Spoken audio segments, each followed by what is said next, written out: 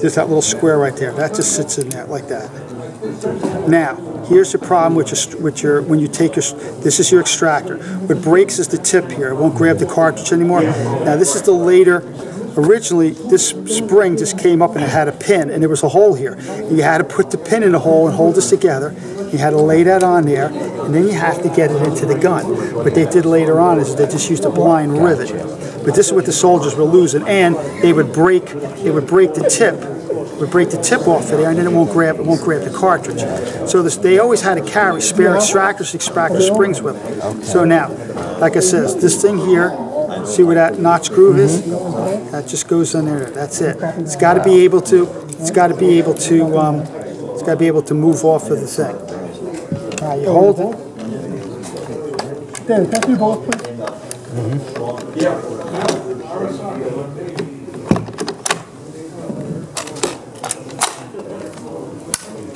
All right, you want it disassembled. See this thing on here? You push it, and that's it. Once you offset it, this bolt will slide right out. You open the fly up, and it'll slide right down out. So here, give it a try. Yes. Yeah, exactly, especially yourself. There you go. That's it. Just like that. Now open the bolt. You always do it on a table, so just take it right on out. Okay. Yeah, I don't want to. Okay. And that's it. Cool. And then you just got to kind of ram it home. Yeah, but if I'm going to ram it home, do I have to pull this up? No, you leave that down. Okay. And then you just ram it home. Okay. Cool. That's it. And of course, you know how to use the safety. Yeah. And then there's your release flies. Now, you also mentioned before, once you cocked it, obviously you're going to have to fire it. Yeah, a couple of times I was able to lower it, but it's hard to do it. Yeah. You got to get it just right. You got to hold it. I wouldn't try it with a live round in the gun. Yeah, it's going to go off. I did. So I had a break. So it's like I couldn't do anything. So you're trying to lower it. Boom. No. Didn't go off. Yeah, I know it. I just wanted them to see if it fit and everything. Right. And then All right, so what's the magazine cutoff? Okay. The concept behind this was you open the bolt, you remove the cutoff, you would loose feed 10 .303 caliber bullets down into the fixed box magazine, which is on the gun. Once the magazine was full, then you would basically slide this cutoff over, and this would keep the cartridge out of the way of the bolt, so the bolt could actually be operated and you wouldn't grab a cartridge.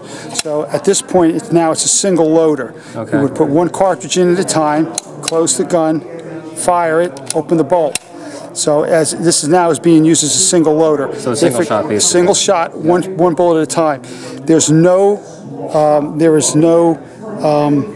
aperture on here, or it's not designed to take a stripper clip, as on the later short model Lee-Enfield or the later Lee-Enfields, long Lee-Enfields. Yeah. So now what happens now is that if a situation comes where you need to have high rate of sustained fire, you could then reach over and you could remove the cutout. This allows the bullet to just move up just enough to catch the edge of the bolt. So now when you bring the bolt forward, you would now be starting to peel the cartridges out of the magazine up to 10 shots. And then you'd basically have to reload that magazine and then place the cutoff back over, or reload the magazine and then you could fire it 10 times. Okay. And like this is now the difference between the two is on this weapon here, you have an aperture here to take the stripper clip.